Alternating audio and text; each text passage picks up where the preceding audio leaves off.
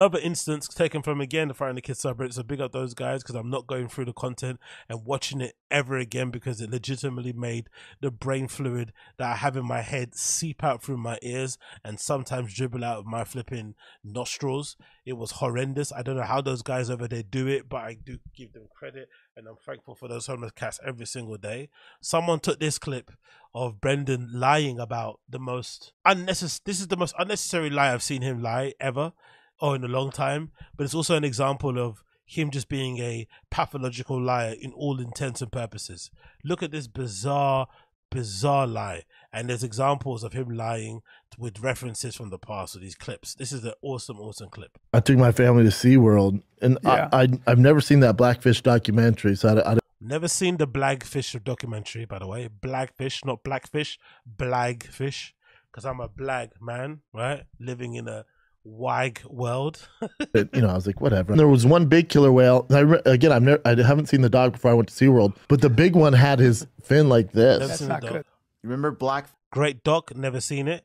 Look how good Brendan looks here. Holy shit, alcohol is a hell of a fucking drug. Look how good he looks. Chiseled, buccal fat gone, like jawline. Look how even skinny his legs here look there. You can't see underneath the text, but like he looks like a different person. That looks like his younger brother. Fucking hell, mate. Alcohol is a hell of a drug, man. This should be a PSA for anybody out there flipping, you know, sipping on too many IPAs. Jesus Christos, man. Let's watch Blackfish on CNN. I still love flipping. You can't see in the clip here. Brian's got that little Pepe Le Pew, Tintin little flick thing that he used to have here. That used to always make me flipping laugh. That little Tintin thing he had. I don't know who's told him that was a good idea, but I'm glad he shaved it off and just has his hair like one level. That little Tintin little quiff he used to have used to always make me laugh. Sure did. Ruined SeaWorld. Yeah.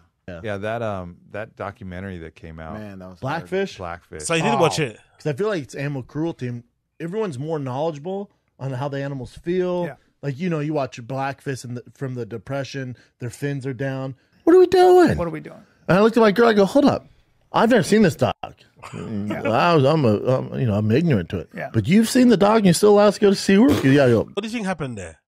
Do you think Brendan didn't see the documentary?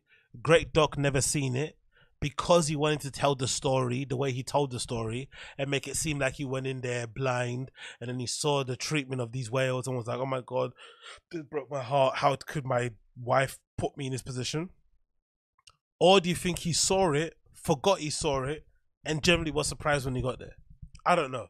But it's such a weird lie to make when there's evidence of you actually saying that you saw it before. What a bizarre thing to say. Or maybe he never actually saw the documentary in the first place when it came out.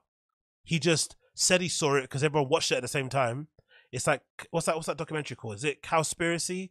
Right? There was a time when everyone was watching these flipping environmental, type of documentaries and whatnot, and he just said that he watched it because it was the current thing in the news at the time. Maybe that was a thing.